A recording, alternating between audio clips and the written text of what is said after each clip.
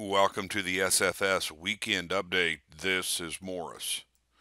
I wanted to begin with a long-term chart here tonight of GDX. Now, GDX, when I say long-term, this is the monthly chart, and you will note here, let me pull this down just a little bit. You will note right here that we are going all the way back into 2008. The most recent action on the monthly chart, it's very slow when you're looking at a monthly chart. Nothing changes for several months many times. Well, there's been a little bit of a change because we've come back up to the initial area of the major neckline resistance, and we're pulling down in the form of a bull flag formation.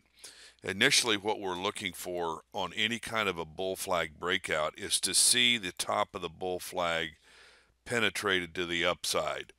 And since this is a monthly chart, we really would like to see this happen month in. So if we reverse in the coming week and move strongly higher, that would be step one. Step two is right here, the neckline itself, and we really need to see $31 penetrated to the upside.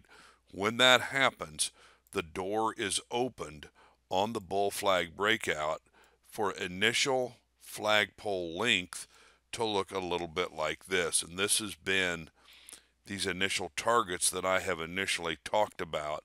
The inverse head and shoulder pattern, on the other hand, looks like this, and it is suggesting moves back up, actually beyond the previous high. So it's a pretty bright picture contingent upon a breakout on the bull flag formation. Now we move to the weekly chart.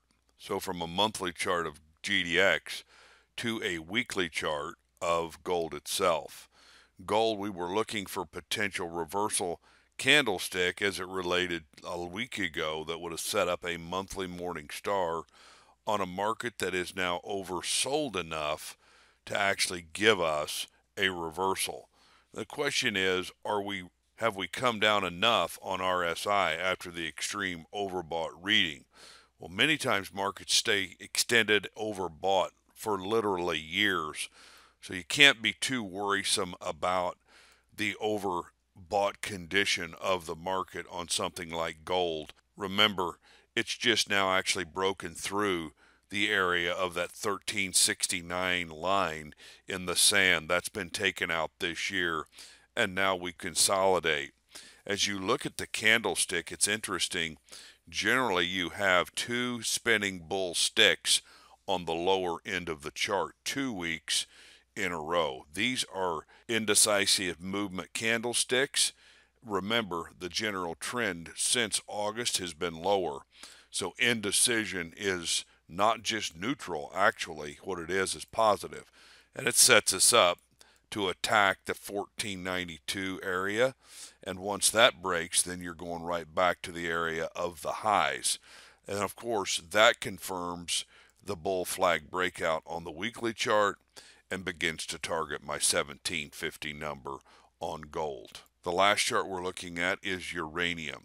Now uranium, we're looking at a daily chart, and the potential setup off of the morning star formation down here in November, late October, early November. And now we would anticipate some sort of consolidation pattern. So you could go back over here, and 416 or so on price would be a normal consideration. And from there, I would look for reversal and neckline breakout to the upside. That's all for now. This is Morris saying thank you.